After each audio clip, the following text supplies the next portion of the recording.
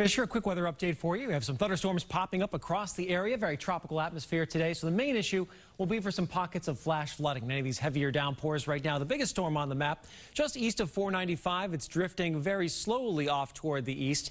Probably see a lot of those big building clouds outside, and it's this storm here that has a flash flood warning on it, meaning a lot of street flooding will be possible. Some heavy rainfall rates, 1 to 2 inches per hour. That includes towns like Milford, Norfolk, up toward Medfield, Needham, and Norwood as it drifts off toward the east-northeast. This will be the story throughout the afternoon today. Some areas of localized street flooding.